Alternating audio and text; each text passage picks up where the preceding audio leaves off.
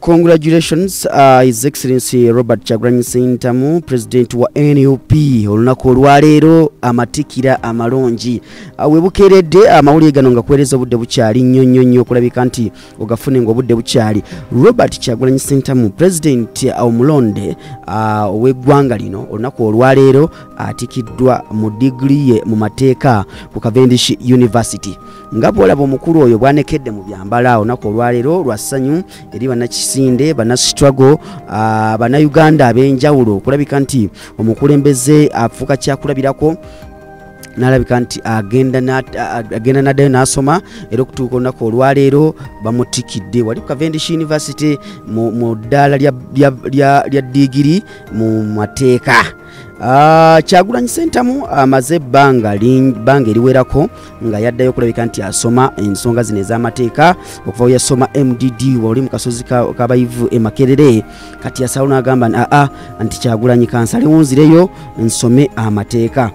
Kyagulanyi agamba nti ekisookera ddala asooka kwebaza mikwano gye egimubeereddewo ne famire ye mu kaseera kano nga wakati ali mu misomo gye egyokulabika nti asoma amateeka.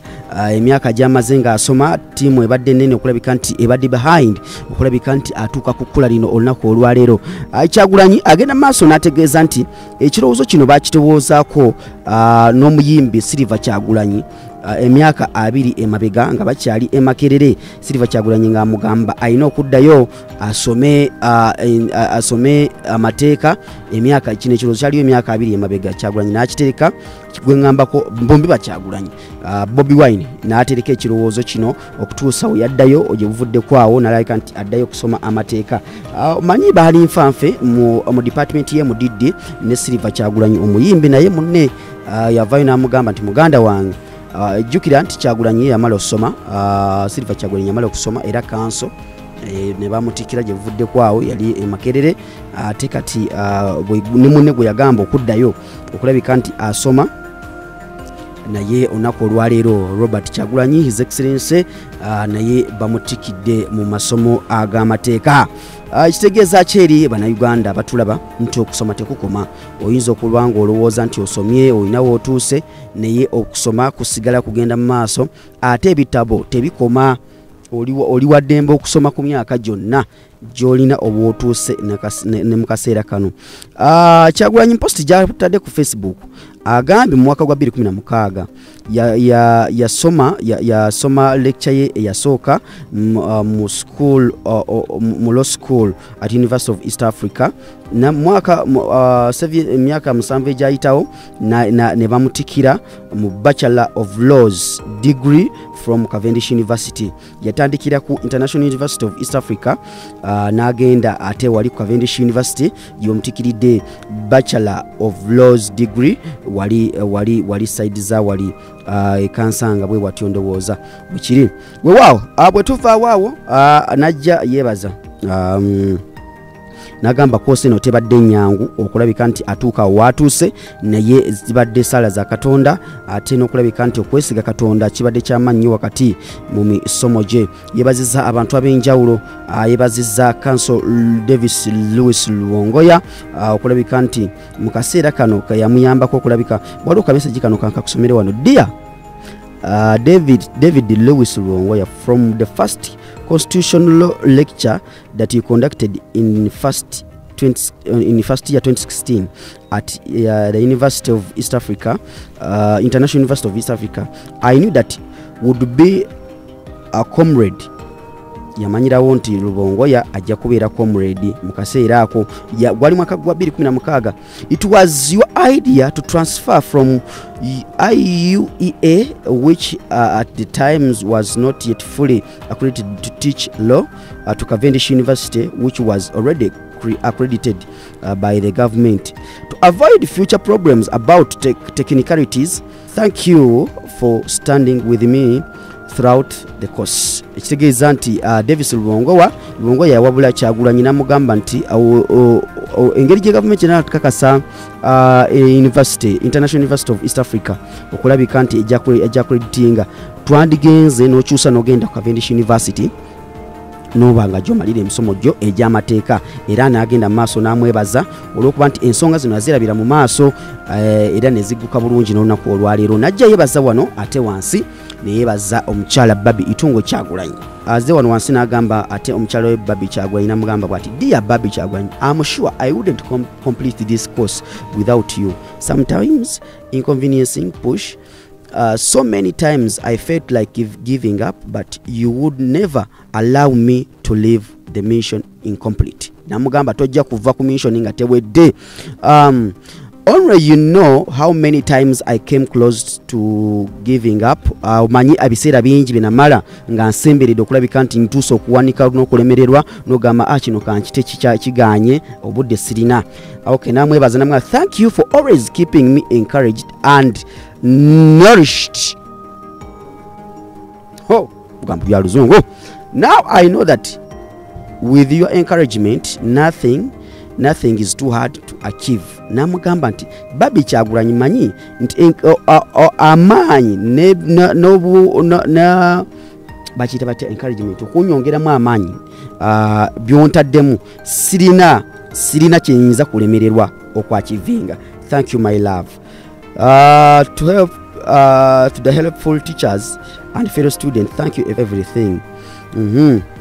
To the lecturers that made it hard and eventually impossible for me to graduate last year, well, you helped me get everything in place of legit qualification. I was initially mad at you, but I was wrong. You were right. Balekichala abagezaako okulabika nti bamulemesa okulabika nti agraduating omwaka oguwedde abawadde obubaka bwabwe. To those who always mocked my academic qualifications, you pushed me to pursue this course. Buli omu abagezaako okulabika nti bazalawa emisomo gyange mwampaliriza okgenda ngende nkole koose eno ey'amateeka. Thank you and I hope you will now get something better to talk about. Abawadde ebigambo bamuyita mitembo Robert Kyagulanyi Sentamu. Abagambye nchemanyi kati mwanemesanga munjogeredde lw'ebitabo byange bye nasoma abamugamba nasomye mu DD mwampaliza ogenda n'ensoma kosi y'amateeka kati kyendowooza kyemmanyi mufunye ebigambo kati ebyokwogera. This did not go without challenges. I was supposed to graduate last year having completed all other requirements for the award of this degree. However, because I had missed a few lectures in one of the course units, I wasn't allowed to graduate, but instead subjected to another semester re-attendance for the course unit. I took the new challenge with grace and ended the course unit. I took the new challenge with grace and ended up waiting for another full year to graduate. Yalinda omwaka mulamba. Many of my classmates graduated last year and the years before. Wano jeje yasoma nabo bali nabo mu kibiina ba classmates be ba graduating omwaka ogwedde n'emyaka ejaddirira ejaliwo before muno omwaka. Recently, when news came out that I was set to graduate, the usual detractors got busy and made every effort to stop me. Some people working for the regime, other detractors went as far as petitioning the National Council for Higher Education, NCHE officials went to university and demanded for every document regarding my studies, including my application form, admission forms, all class attendance records, written exams, coursework of all years, and my tuition payment records. Babadde balwana n'ebyaganye. Okay, this is a very detailed, intense investigation that I was cleared to graduate today. I don't know if any other Ugandan student has been subjected to this before. Tamanyi oba wali Uganda ino omuyizi yali ayise ku mbeera eno. I'm sure that the regime and those who are always eager to please it, every disappointment to see me mbana bisoma mu Luganda luzungu temunsekerera in this gown today. Tebagala kunda bamu gown eno bagezako kulabika nti bannemesa, bageza okuleka nti bakola buli kimu okulabika nti nnemererwa mbivaako mbirekeraawo okitegeeda. let me also help the ghetto people who always challenge me to challenge them. Over the past 2 decades, you guys, you have kept me on tenterhooks. Oh, banange, to be the best of myself, and give me the best energy to everything I do. Millions of others, by doing things right, I'm inspiring millions of others. And yes, let today inspire you to know that you are never late to pursue dreams and achievement.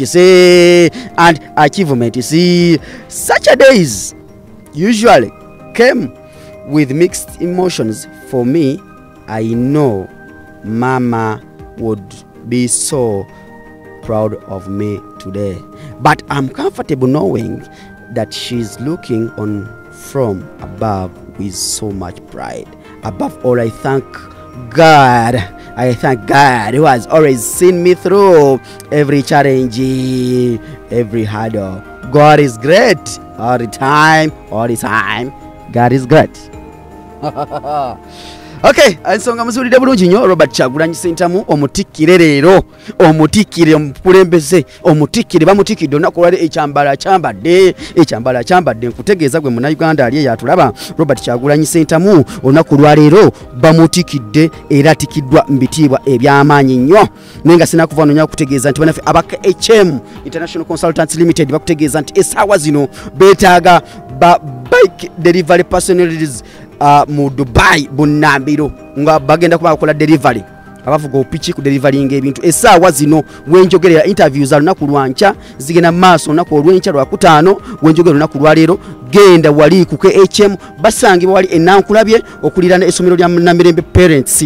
Banoonyeko ku namba z'essimu zino wammanga nga bozalaba ku screen yawo. noti 756 97 26 40 oba noti 7 3 noti 3 17 8 ojja kubafuna bulungi nnyo. Tukutegeeza nti essaawa zino twetaaga ba bike riders, bike delivery personals mu Dubai emirimu wegiri wetwogeresa nga weekakasa ovuga piki emirimu wegiri jangu olunaku lwenca interviews genda mu maaso waliko KHM offices wali enakulabye.